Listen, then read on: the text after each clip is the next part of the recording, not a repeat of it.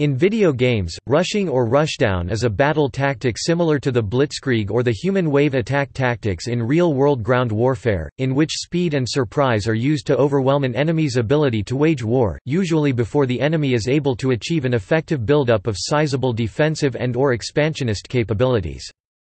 It is also known as a Zerg or Zerg rush, a term which originated in the video game StarCraft to describe a common strategy for players of the Zerg race.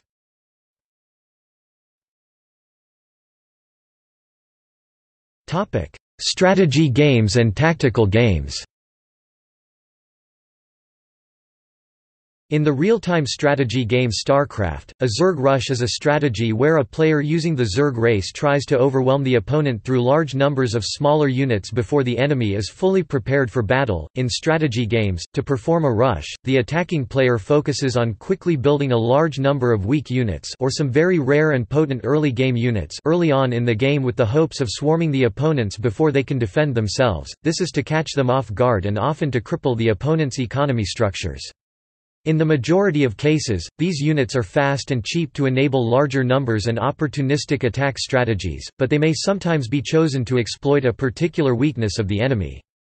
The player who rushes may sacrifice options such as long-term resource gathering, defense, or immediate research up the tech tree to opt instead for a quick strike, usually putting the rushing player at a severe disadvantage should the rush be unsuccessful. A successful rush usually attempts to disrupt the resource gathering of the defending player or annihilate that player entirely.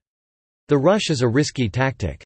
If the rush is successful, then the player may have won the game or significantly set his or her opponent back. If the rush fails, then the rushing player may have lost valuable time and resources that would have been better spent on research, building defenses, and building more powerful units. A rush can also be considered a mass attack with primarily only one type of unit used, and depends on overwhelming numbers and force to succeed. The rush is often a suicidal attack for the units involved. Rushing units are often expected to die, but to nevertheless benefit the player initiating the rush by disrupting the opponent's operations.